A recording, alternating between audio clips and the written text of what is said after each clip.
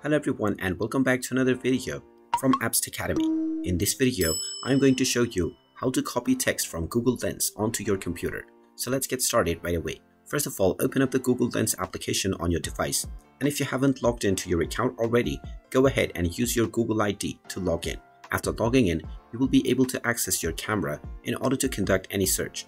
Now, in order to transfer any text onto your computer, you can simply click a photo of the text using your camera, or you can also use your gallery to copy any specific text. Once you choose your image, make sure that the search option is selected, and now you will see the select text option. Go ahead and tap on it, and now tap on the three dots from the copy menu, and you will see the copy to computer option. You can simply tap on this button, and this will proceed with copying the selected text onto the clipboard of your PC that is connected to your phone. You can then simply use the paste option within your PC, and this text will immediately be usable on your PC right away. And there you have it. That is how easy it is to copy a text using Google Lens onto your PC.